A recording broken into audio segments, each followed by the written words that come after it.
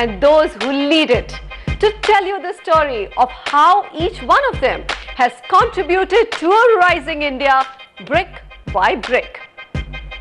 And it's a given, isn't it, that the start of the series can only be with the Tsar of India's real estate, DLF, the company which gave us the Millennium City and set in motion a vital change in India's urbanization process.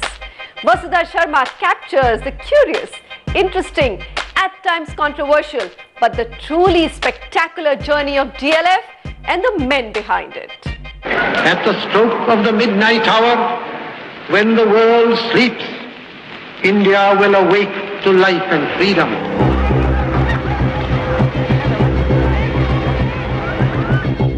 1946, at the dawn of India's independence, an enterprising new businessman laid the first foundation of what is today India's biggest real estate empire. Delhi had opened its doors to an influx of refugees in a newly partitioned India, and businessman Chaudhry Raghavendra Singh could foresee that this was his moment to seize. And so he founded Delhi Land and Finance, or DLF, to build planned residential colonies in Delhi that even today remain its most coveted addresses. Over the next decade, under Chaudhry Singh, DLF firmly established itself as Delhi's most noted builder. He started working on the concept that he will earn respect and confidence of farmers with him. So he made farmers as partners in progress with him. So actually he made farmers as his bankers. Farmers gave land to him on credit virtually. And that is the story of the DLF. That started with the faith of the people, and he paid everybody back with profits.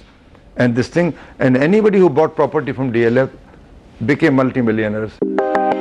But it was the vision and the dogged determination of his son-in-law Kushal Pal Singh that transformed DLF from just a builder into the undisputed leader of real estate in India. But the journey to the top was not without its share of struggles and challenges.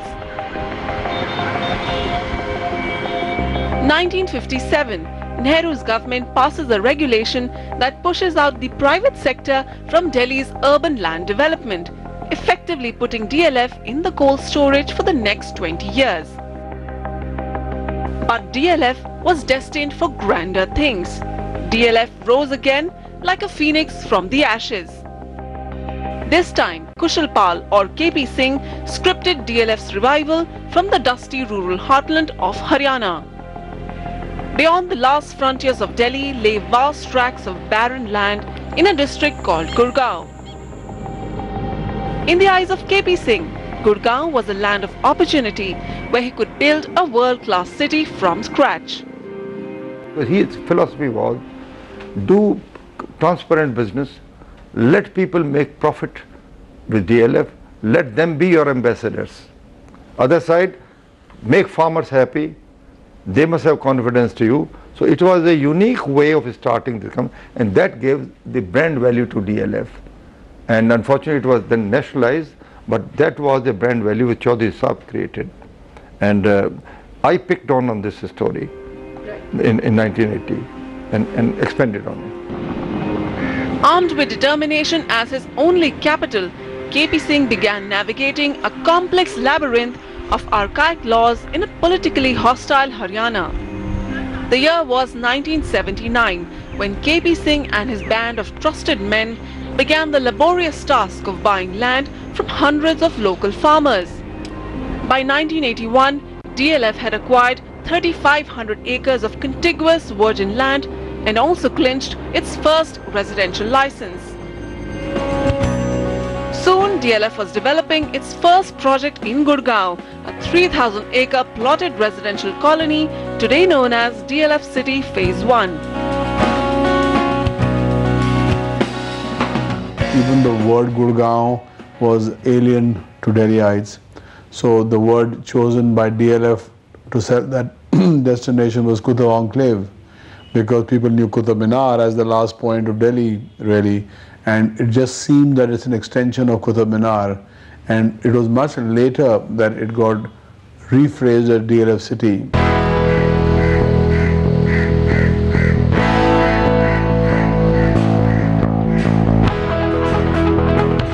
Subsequent plotted colonies with lush green parks, tree-lined avenues with commercial complexes in the vicinity were immediately lapped up by the new breed of the well-travelled affluent Indian.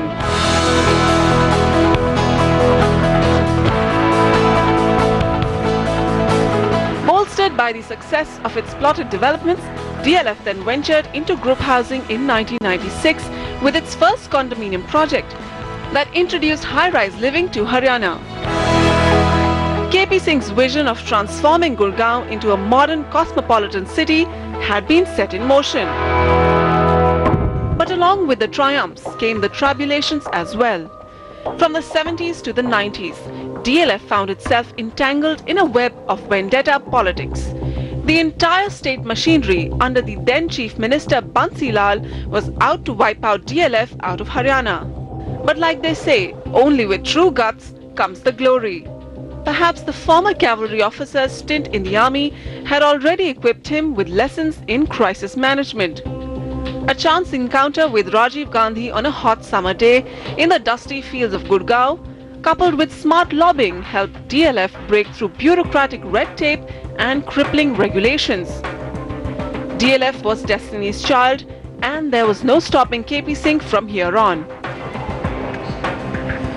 A modern 18-hole golf course, a first for India, and one that could rival any around the world. Luxury apartments that have set a new benchmark in architectural design. A new brand of living that was high on taste and comfort. When I make buildings for DLF, why they are so different than others? Because it's theirs also contribution. And that makes it, into different. It's like, a chemical. Mixed with this, it forms this. Chemical mixed with this, it forms this. So that chemical is giving, good buildings. Shopping malls that redefined India's retail experience. And classy office complexes that gave Gurgaon its first batch of multinational companies. Now 3 decades later, in the mighty corporate towers and elegant residential colonies that dot the skyline of Gurgaon, the DLF imprint is omnipresent. Those who did come in early very quickly began to see the appreciation of their investment, and as we therefore tried to do more, they bought more, and then the word spread around that, hey, this is an opportunity which is actually becoming quite real. And then it sort of became a self-perpetuating story, and a lot of people made a lot of wealth with DLF, and it's a bit, and therefore you don't have to then market it beyond that. It became a real story. We made a lot of millionaires, which came out of the Gurgaon story. For home seekers, owning a DLF property became a matter of prestige. The capital appreciation of properties of DLF have been far superior than some of the other developers. So clearly, from a home buyer's perspective, if I bought it at 8 or 10,000 rupees and 5 years later it was valued at 25 or 26, 27,000 rupees, there is a marked capital appreciation that has happened in that property. A 2007 initial public offering is counted among India's largest, but at DLF, no matter how many milestones it will cross, the work never stops. After giving Gurgaon a new identity, DLF marched ahead to newer geographies in India, testing new formats and wooing new customers with the DLF brand. Today, DLF is India's largest real estate company in terms of revenues, earnings, market capitalization and developable area. DLF is present in 24 cities across 15 states in the country, and it has over 300 million square feet of planned projects, while 56 million square feet is under construction. Today, DLF is building new suburbs across India and establishing its name in new markets. From super luxury residential projects to holiday homes, from devising the MyPad concept of service apartments to developing niche properties for varied tastes, DLF's residential business dabbles in various formats.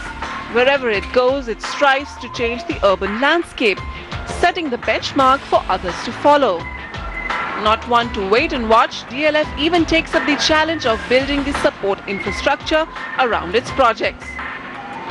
But like in any corporate saga, the DLF story also sees many twists and turns. In recent years, controversies surrounding a Competition Commission of India judgment has put into question DLF's 60-year-old legacy. Proximity to the first family of Indian politics has also earned DLF its share of critics and bad press. But for DLF, the greatest test of the brand's enduring appeal is its loyal customer. You'd be surprised that less than a double-digit figure were the number of people who even thought of inquiring after that order. In fact, less than 10, where there were at least about 2,200 customers and many more in other projects. So I think that speaks for us. It was a great kind of, push in the arm. The realty giant has now tightened its belt and restructured itself into a leaner and stronger firm. While the men and women behind this company take pride in being the leaders, they claim it's their humility to seek new knowledge that has kept them at the top of their game.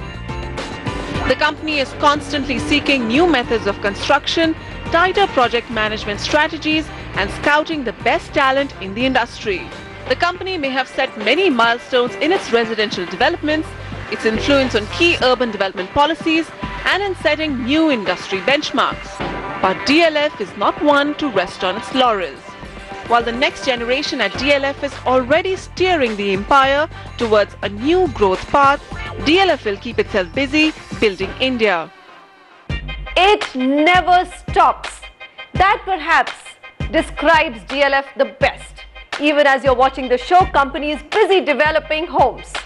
And it's not just homes. DLF has given the country a whole new millennium city with skyscrapers and integrated office space which match the very best globally.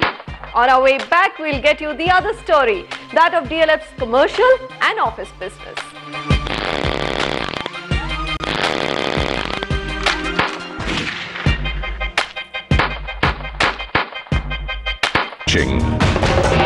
NDTV Profit.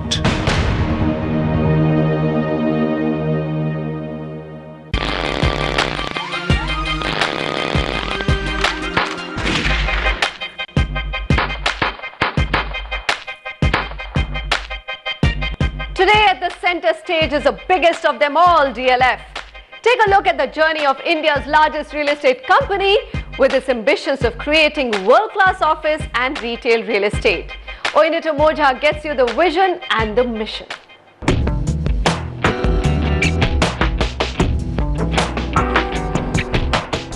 A chance meeting between DLF patriarch KP Singh and Jack Welch, the much celebrated former CEO of General Electric, stirred the fire in Singh's belly to transform a sleepy little town in the outskirts of Delhi into a vibrant, world-class integrated city with world-class living and office spaces.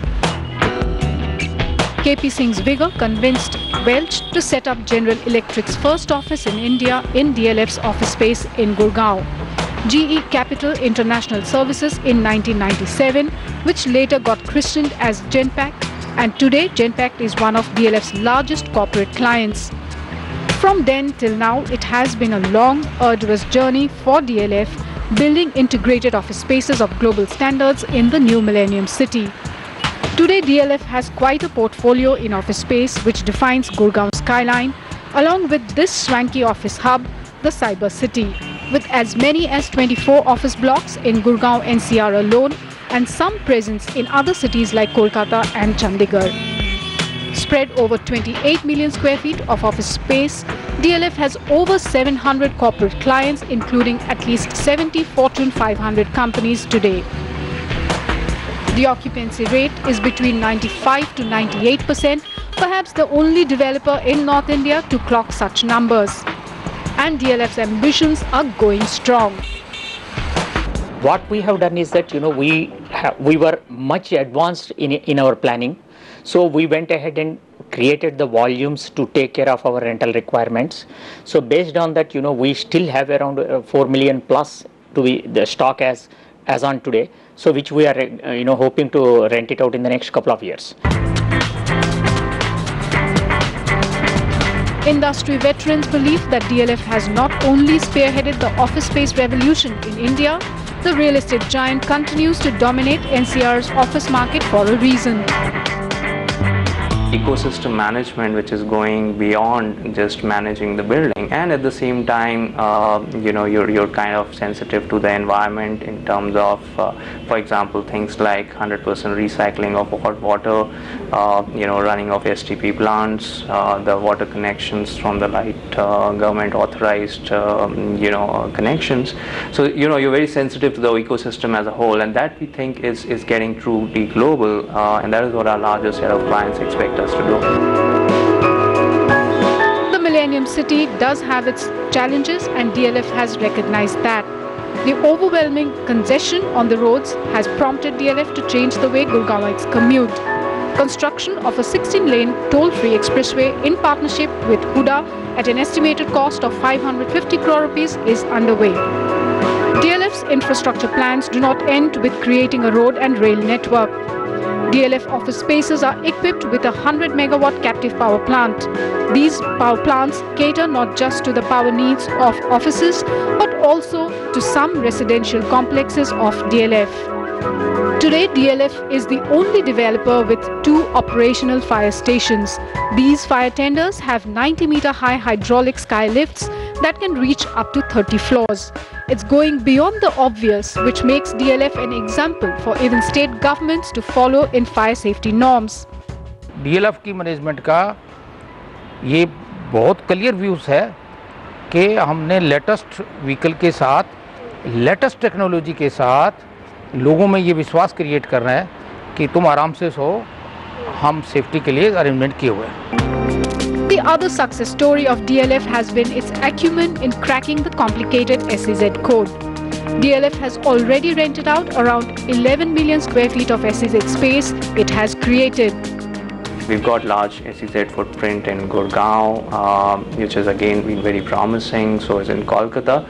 So we do see still a lot of companies coming forward to take some of the tax benefits, advantages.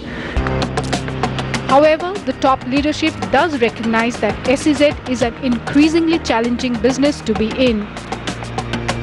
We have more than 10-11 million square feet of SEZ space, IT SEZ space already rented out.